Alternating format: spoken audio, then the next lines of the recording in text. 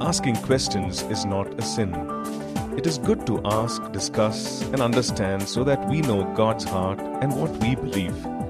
In part 1 of this series, we discuss common questions that were asked regarding Christian walk and marriage, including questions on finding a life partner, divorce, idols, and submission to authority. Next week, we'll answer questions on lifestyle, theology, and the local church. Happy listening. You know, in our youth camp that we had some time back, we had a few sessions where we were answering questions that young people were asking. And suddenly a light bulb went saying, maybe adults also have questions. Maybe, there are maybe many other people in church who also have questions. So why don't we just do something like this? Why don't we let people ask their questions and take some time on Sunday morning to answer those questions to the best that we can. And so we sent out an email saying, those of you who want to ask questions, please ask questions. We'll do our best to answer them. And so several people responded. We collected all the questions, put them all together. And then I added in some more questions, which I thought, which people have asked over time, that seem to be a common question that keeps coming up over and over again. Put them all together, and then we kind of broadly categorized them into 5 main areas. So there was questions about the Christian walk. There were questions about marriage. There were questions about lifestyle, like is it okay to have tattoos, okay to go to the pub, all those kinds of questions. Is it okay to watch movies? About our lifestyle.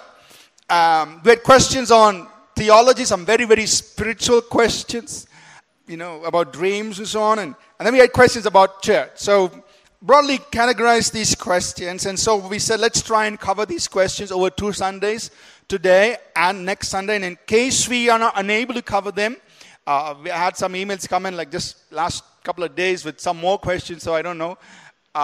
In case we're not able to cover them in 2 Sundays, we'll probably do it once again on the last Sunday of the month. This morning, we're going to cover the questions that came in on the first 2 areas on Christian walk and marriage. So all I'm going to do is mention the question and then share the answer. And in doing that, in providing the answer, we want to be very clear. We obviously have to be very brief. We have only limited time. And I'm going to try to be direct and scriptural. Just come off from the Bible. Speak what the Word of God says on this subject. On topics where the scriptures are silent, of course, there are these situations the Bible doesn't necessarily address. So what we're going to do is we're going to try to bring the answer from an understanding of the heart of God. This is God's heart. This is who God is. Therefore, this would be the right answer to that question. And also, some of them are very practical, so we're going to bring it out from a very practical standpoint. So, in some cases, I'll be sharing my observations. I will be sharing my own personal opinion. And in that case, I'll say, this is my opinion. You're most welcome to have your own. And, don't throw stones at me because you're free to have your own opinion in those situations. So let's talk about questions on the Christian walk. Are you ready? And for those who are watching, some of these questions are very specific to our Indian culture and Indian context. Now, there are about people from 140 odd countries listening or watching and using our website. So not all of this will apply to every context. So we are speaking purely from our local context here. And please bear that in mind. Question number 1. What is an idol? How do I know whether there are idols in my life? How do I get rid of them? So anything that takes God's place in our lives is an idol. So it could be a material object. It could be a person, Shah Rukh Khan or something like that. Or it could be an emotion, a drive, a desire. I want to become this, I want to become that. Anything, it could be a material object, it could be a person, it could be an emotion that takes the place of God in my life is an idol. The Bible, for instance, in Ephesians 5:5 calls covetousness as idolatry. Covetousness simply means an uncontrolled desire, passion. That is idolatry, the Bible says in Ephesians 5:5. Now, how do I know that there are idols in my life? Just 2 important things here. One is an honest self-examination. I just, see if there are areas in your life where God is taking second place or third place and something else is becoming more important, then that's becoming an idol in my life. So an honest self-examination, the Bible does tell us, for instance, in 2 Corinthians 13:5, examine yourselves to see if you are still in the faith. Examine yourself. Check up on yourself. 1 Corinthians 11 says, if we judge ourselves, we will not be judged. So there is a place when you need to look into your own heart and say, are there idols in my life? Is God always first in my life? Is my profession more important to me than God? Is my money more important to me than God? Is a certain relationship more important to me than God? And that's becoming an idol. Secondly, I need to ask the Lord, saying, God, you search my heart and you expose if there's anything wicked in me. That's how the psalmist prayed in Psalm 139, verses 23-24. He said, oh Lord, search my heart. Know me. Try me. See if there's any wicked way in me. Then you lead me in the paths that's right. So, search. Ask the Lord to search. And He'll put His finger on certain areas. And then I need to change. And He might do that by His Spirit. He might do that through His Word. He might do that through the Sunday morning sermon like this morning. Or He might do so many ways. He'll put His finger. Look, something there is not right. And He can know it. God is doing it. That He's telling you something's not right. And then you allow Him to correct. So what is the process of getting rid of idols? The process of getting rid of idols is simply to reestablish God's dominion, God's superiority, God's primary position in your life. You're just reestablishing that, saying, God, come and be. Take your rightful place in my life. So how do we do this? We do this by worship. You begin to worship Him. You begin to say, God, I'm putting you first in my life. I'm putting you first in this area of my life. I'm putting you first in that area of my life. You by worship. And secondly, it's just by plain, simple obedience. Do what God says. Just obey.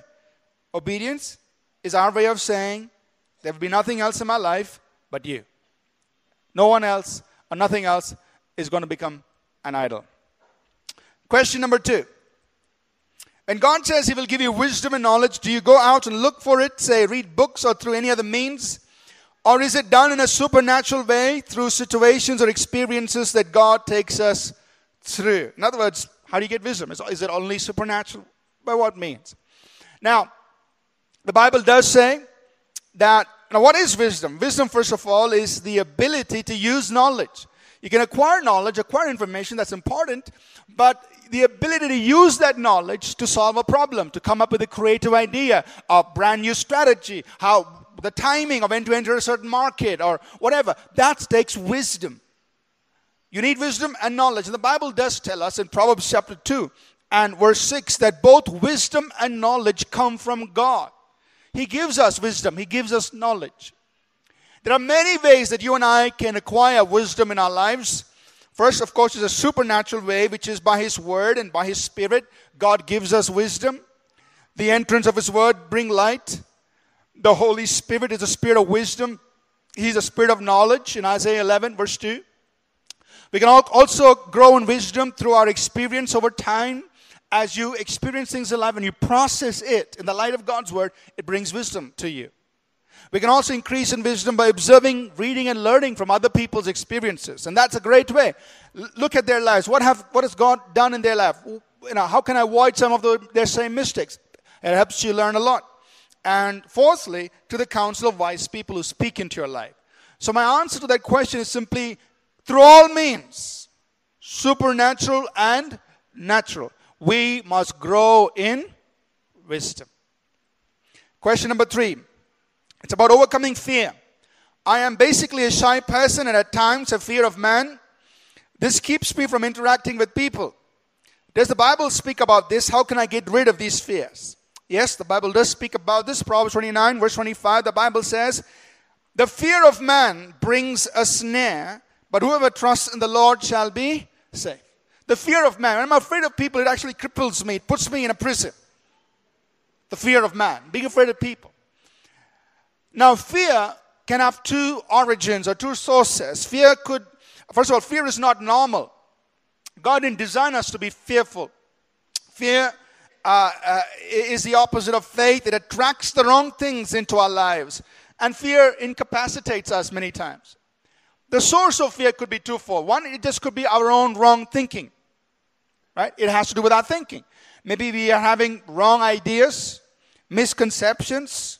Sometimes it's due to poor self-image. Sometimes it's due to a trauma. The first time you jumped into the pool, the water was so cold, it gave you a cold shock. So you don't want to jump into the pool. You're on the edge. Don't want to jump. Just get over it. So it could be a bad experience and things like that. So it has to do with our mind. But sometimes fear could also be demonic. It's a spirit. There are devils or demons that cause fear. And so you need to deal with that in order to overcome certain kinds of fear in our lives. So depending on the nature of fear that a person is encountering, sometimes it's a combination of the two. This is how we go about overcoming fear. First of all, we need to receive emotional healing from God for any trauma, any bad experience of the past. God heals us emotionally through His Word and by His Spirit.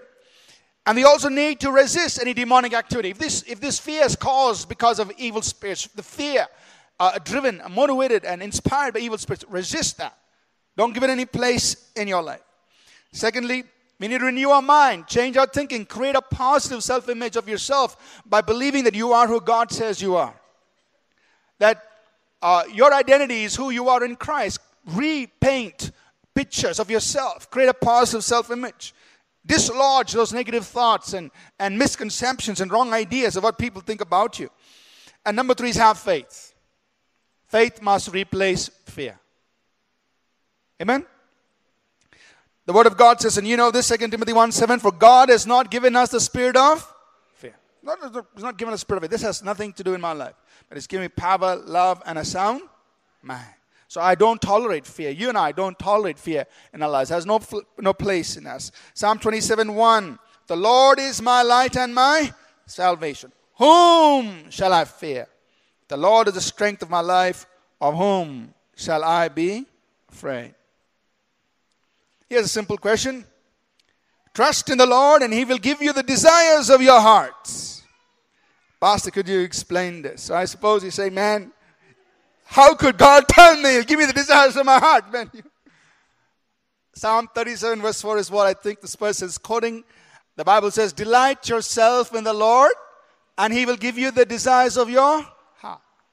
Or a parallel scripture in the New Testament, John 15 and verse 7, Jesus said, if you abide in me and my words abide in you, you ask whatever you will. It will be done for you. It's like, God, are you sure? You didn't make any mistake there, in giving us that kind of a promise. And I believe that's an indication of the kind of life and the kind of walk God wants us to have with Him.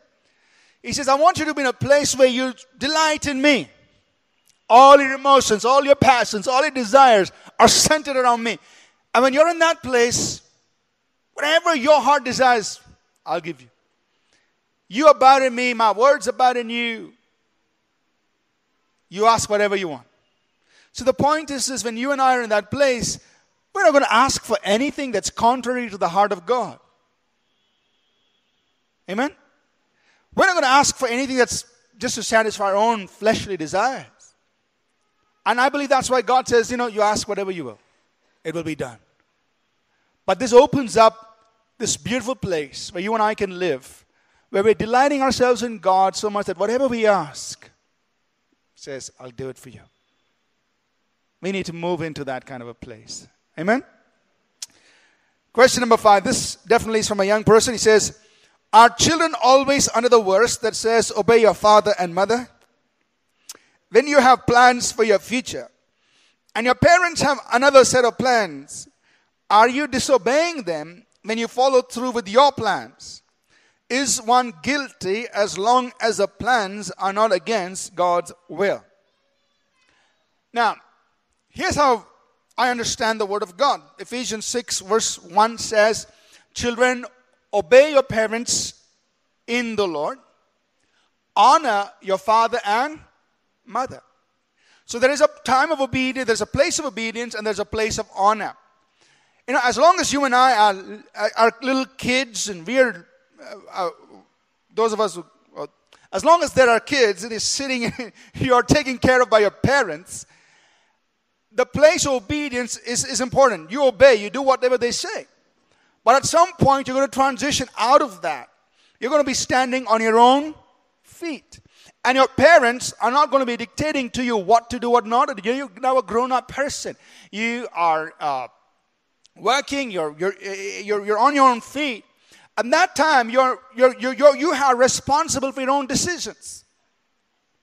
You are accountable to God, like the Bible says in 2 Corinthians 5:10. Each one of us will stand before the judgment seat of Christ and give an account of what we've done. I mean, I can't say, God, I did this because my father told me. God said, but I told you to do this. Right? So I'm going to be accountable to God for what I did with my life. There is a time and a place when responsibility shifts from my parents towards me. I'm responsible now, and I'm going to give an account to God for myself. So in this place, when I'm an adult, I've grown up, now I'm standing on my own feet, I move from just obedience to a place of honoring my parents, where now I make my decisions. I am responsible for my decisions, but as far as my parents are concerned, I honor them. I respect them. I listen to what they have to say. I take their input. I receive their counsel. I receive their guidance, but ultimately the decision is mine. And I take what they say. I may take what other people say. But I go before God and say, God, what do you say? And I'm accountable to God for obedience to Him. Amen? When I was a child, obedience is what matters. When I grow up as an adult, honor matters. I continue to honor my parents. I may not necessarily obey them in everything they say, but I continue to honor and respect them. The same thing is about civil authority. You know, the Bible does tell us to obey civil authority. For example, Romans 13, 1-5, it says, obey those who have authority over you, the governors, the rulers, those who come to pay your taxes and so on. But there are instances when people disobey. For example, in Acts chapter 4, verses 18 through 20, when the Sanhedrin got Peter and John, they said, we're commanding you not to preach and teach in the name of Jesus. Peter responds and says, you tell us whether it's more important to obey God rather than you.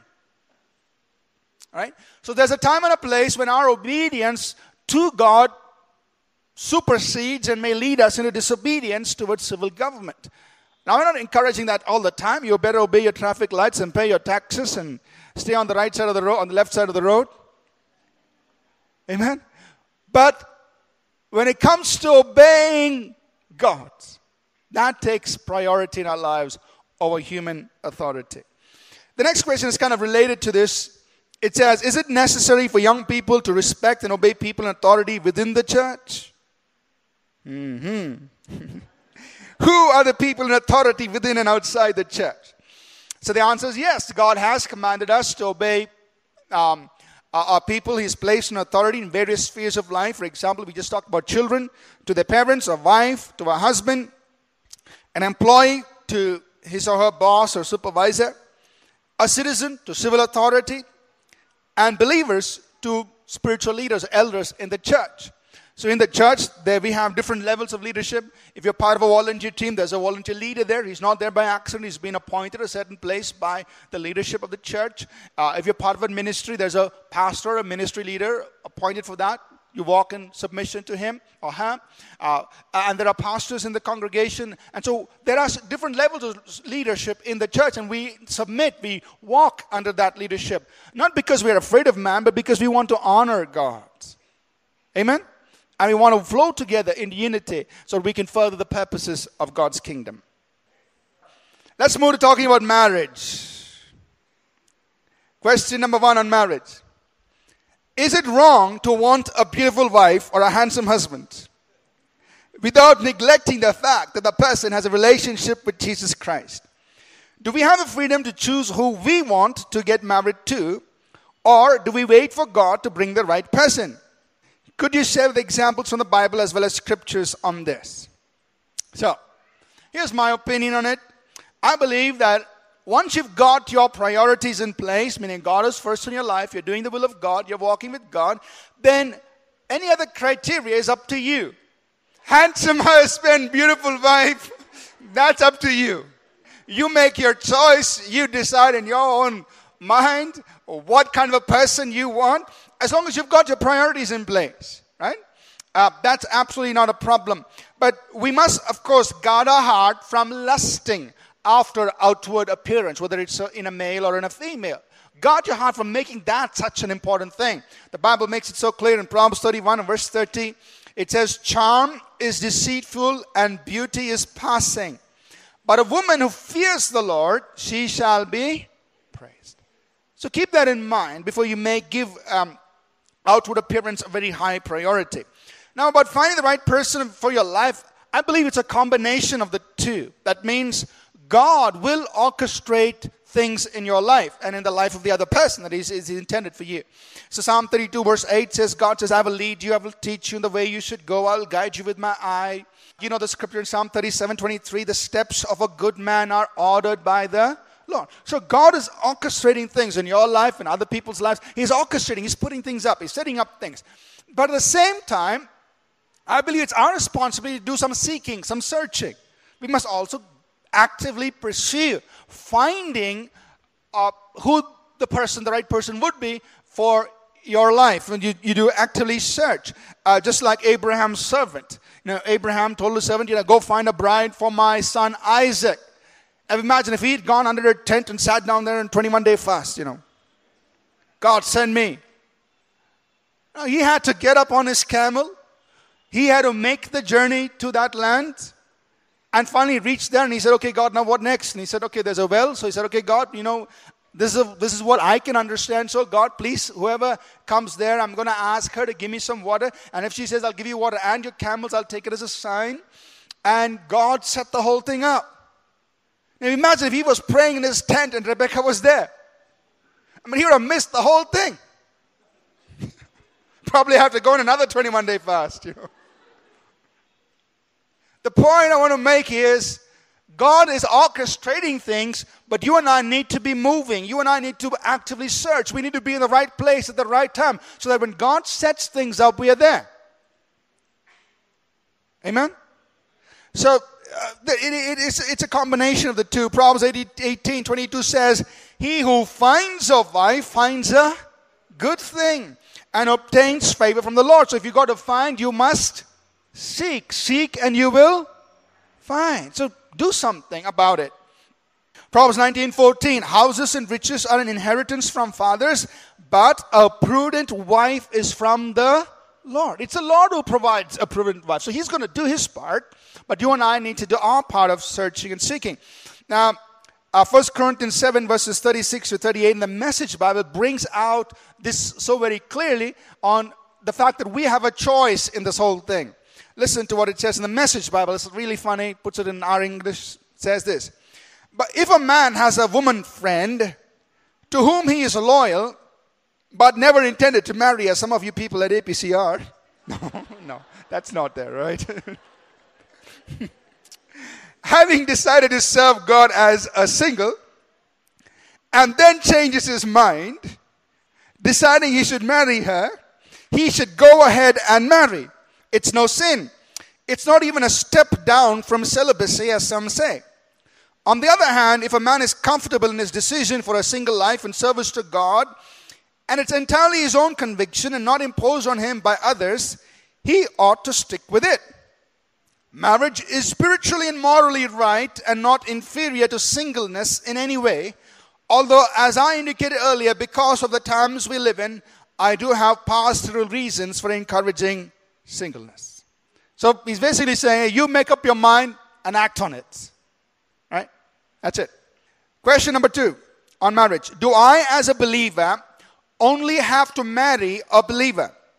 What if my parents don't understand? The answer to this question is yes. You as a believer, as believers, you ought to marry only a believer. The Bible is clear. And 2 Corinthians chapter 6 verse 14, and it's not referring only to marriage, but we apply it also in the context of marriage, applies to any other area of life. It tells us not to be unequally yoked together with unbelievers. So it's very clear. Or Amos, the 3rd chapter, the 3rd verse says, can two walk together unless they are in agreement? You need to be in agreement, which includes spiritual agreement and alignment if you're going to be able to walk together.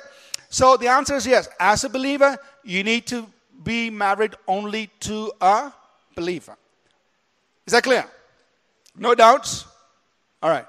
Now, here are my observations. I'm just giving you my observations. Here's what I've seen happen in our church, and I'm speaking specifically of APC Bangalore, across our 5 locations, what I've observed in the last 12 or so years, as far as marriage is concerned. And I'm sharing this because I want to bring to our attention an area of need in our life, in us as a church family, which we must actively seek to address, plus an area where we must understand the heart of God superseding just our theology. I see three categories. I've seen and observed three categories, right? The first category is young men and women who come from strong traditional Christian families, or young men and women who come from non-Christian families. Many of them are here. Now, when they go back and tell their parents, I must only marry a believer, it's not easy at all.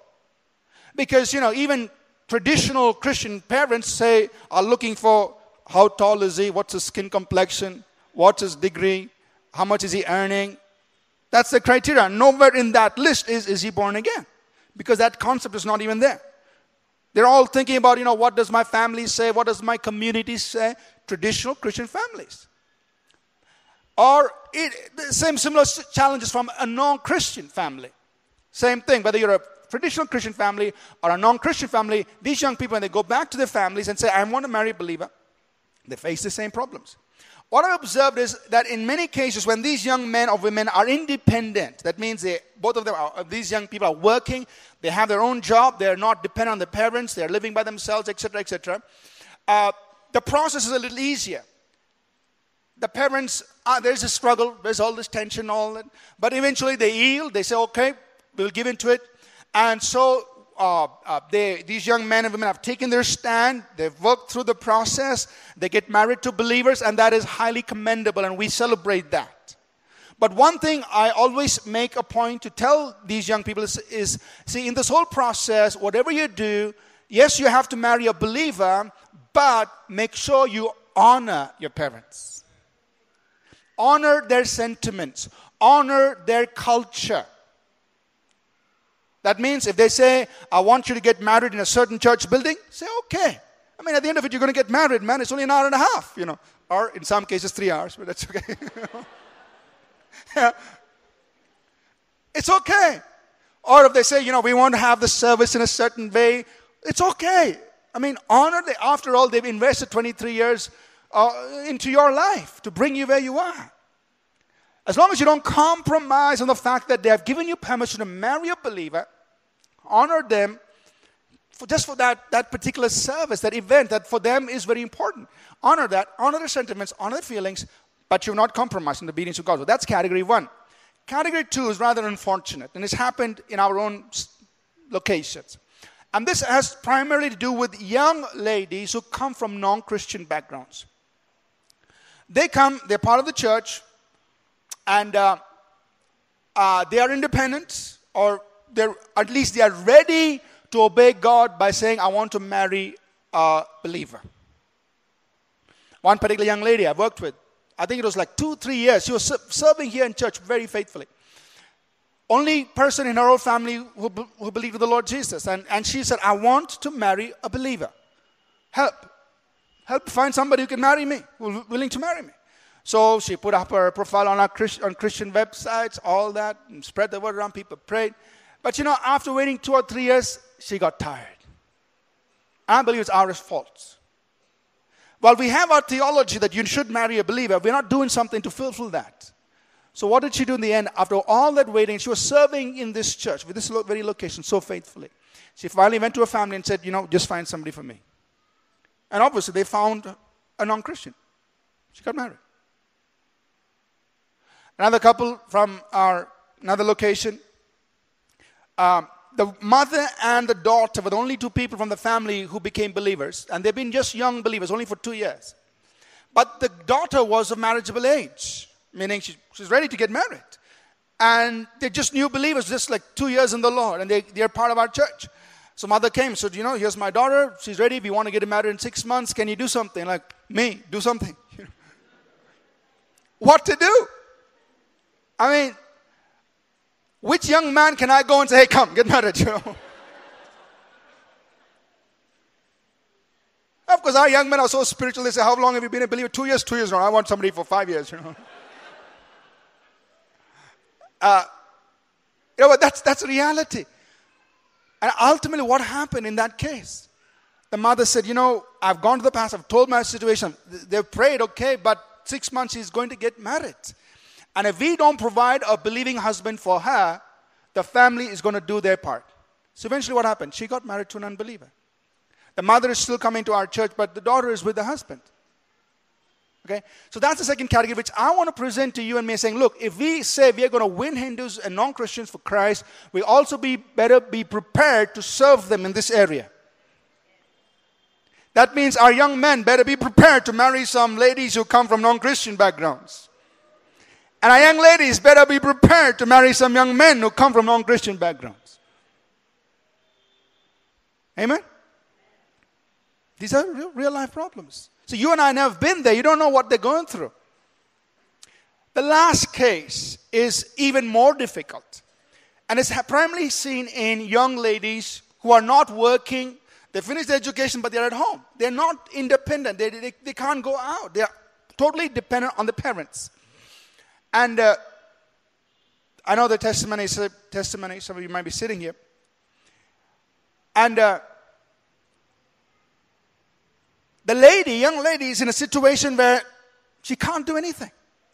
Whether it's a traditional Christian family who insists that she has to get married to somebody from this background, this language, this thing, and now qualification of being a believer, she can't do anything. She can express saying, I want to marry a believer, but for them, parents and family, that's not important at all.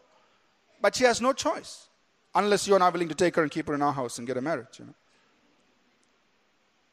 Or a totally Hindu family, where the lady is a believer, but she has no option just to stand there. She's not working, she's not on her feet, she can't take a stand, meaning even if she does say, she can express, I want to marry a believer. For them, what is a believer?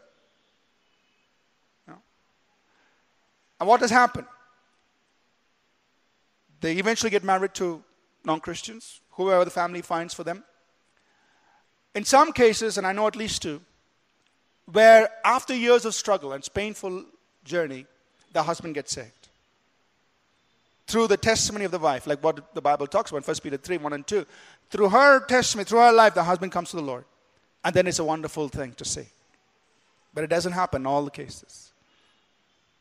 So in this third category, I want to tell you and me, we must know the heart of God. That God doesn't stop loving that lady just because she was forced into a marriage because there was no option. You and I never did anything to help. God still loves the person. Is it clear? So don't judge that person just because she gets married to an unbeliever because there's no choice.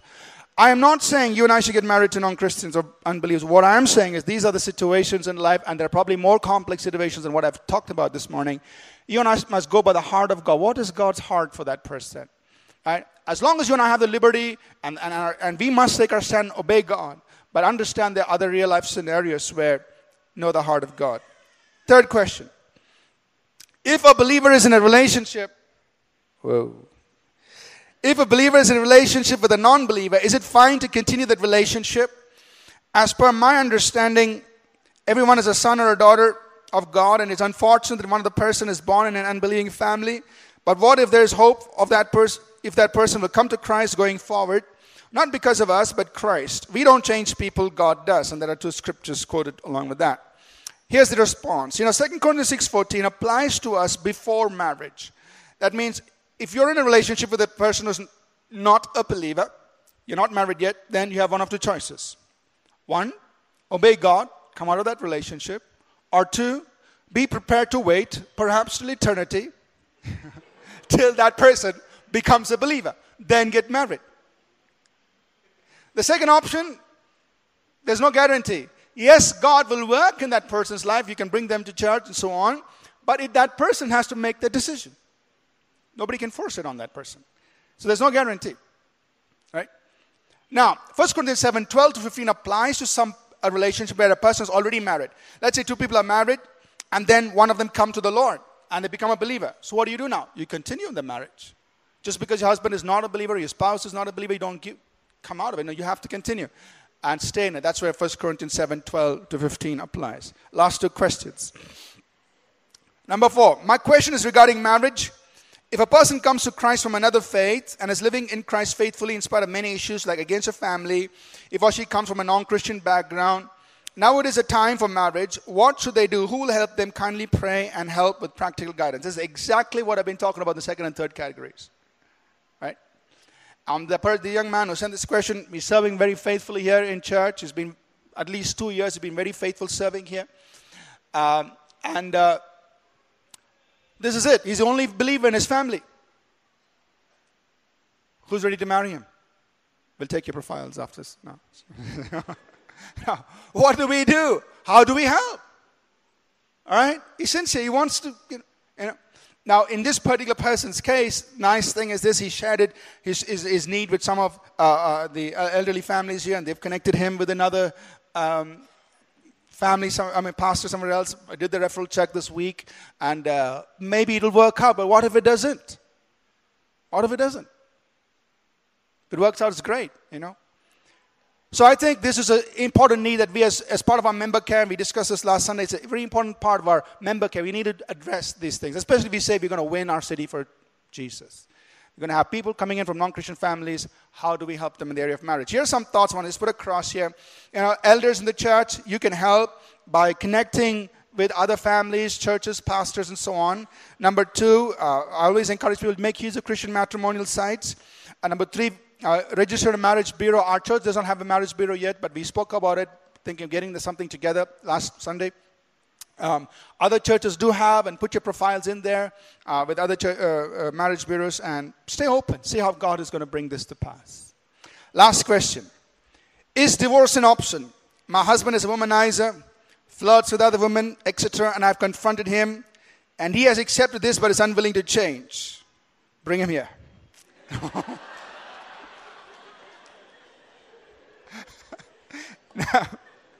Now, God does not approve of divorce. Malachi 2:15. God says, I hate divorce. Right? So marriage is for a lifetime, through the ups and downs, the valleys and the hills. Marriage is for a lifetime. Every marriage will face its struggles, but we must be committed to working it through until death do us part. So divorce is not an option in any case. And even if there is moral failure, we try to work it up. We try to receive God's grace and strength to bring things become better. I remember just about a year ago, a young lady came. She was she just became a believer, young believer. She came. She said, this is my husband. Yeah, openly, he's out with other women. This is what do I do? She was totally broken. And we prayed. She came and met me only twice. We prayed, pointed her to the counselors, and so on. A year later, she messaged me saying, now everything is good. Things have been restored. The same person who sent this question here, as soon as I got this question, I replied saying, okay, don't give up. Bring your husband to our council. The husband was willing. They brought her to our Christmas council. They worked with them. Today, both of them are in church. So the marriage is saved. So don't give up. Even, things are so bad. So divorce is not an option. We've got to try to work it out. But there are cases where the Bible does say that, divorce is permitted. One, in the case of unfaithfulness, as it is in Matthew 5:32. And secondly, in the case of willful desertion of an unbelieving spouse, when the spouse just leaves and disappears and refuses to take responsibility, in that case, God does allow divorce and permits it. Now, I want to it's not part of the question here, but I want to make a statement here. God hates divorce, but he still loves the person who's gone through it. But unfortunately, we are so dogmatic about God hates divorce, we tend to judge the person with the event in their lives. And that's wrong. We are being pharisaical in our faith. I want you to understand that many people in church, maybe they will be coming to us, go through a divorce for whatever reason. Whatever reason. There are so many complex. I've sat and listened to so many people's stories. Some of them are ridiculous. They go through it. A young man, he got married 3 months after the wife got her visa and went away to the US. What do? You tell him to sit down and say, God hates divorce, you stay in this marriage for the rest of your life? No. Seemed like she got married just to get a visa. And both were believers. What do you do in that case? You tell him God hates divorce, so don't get divorced? He had to end the marriage because she just disappeared. 3 months after marriage. Believers. So God hates the event, but he loves the person. Never judge a person who's been through a divorce, who's going through a divorce. Extend God's love and mercy. We don't understand it. We're going to be channels of his love. Amen? Next Sunday, we're going to continue some questions on lifestyle. Should I wear tattoos? Is makeup okay? We'll do all those questions next Sunday. We trust that this message was a blessing to you. We'd love to hear from you. You can email us at contact@apcwo.org. Also, visit our website www.apcwo.org for additional resources. Thank you for listening, and God bless you.